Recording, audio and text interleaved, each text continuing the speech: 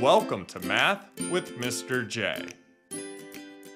In this video, I'm going to cover the prime factorization of 12. So we are breaking 12 down into its prime factors, the prime numbers that multiply to equal 12. So looking at 12, we need to start breaking this down by thinking of two factors, two numbers that multiply to give us 12. Well, 2 and 6 are factors of 12. 2 times 6 equals 12. So let's break 12 down into 2 and 6. Now keep in mind, we could have also started with the factors of 3 and 4, and those factors would work as well. Depending on the number, there can be multiple different factors that we can use. So there can be multiple different ways we can do these. But in the end, we will get to the same prime numbers, and that's what's important. Now let's continue to break this down. So we have 2 and 6.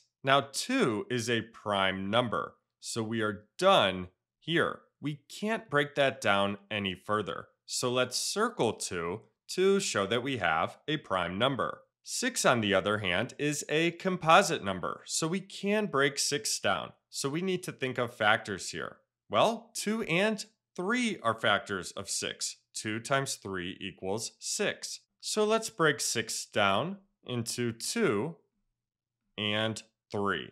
Now both 2 and 3 are prime numbers, so we are done here and here. And that's the prime factorization of 12. We can't break anything else down any further. We have all prime numbers. So we can write this out as 12 equals, and then we can put our prime factors in order from least to greatest here, and we are multiplying them. So we have 2 times 2 times 3. And if we have the correct prime numbers, they will multiply to equal our original number. So let's check here.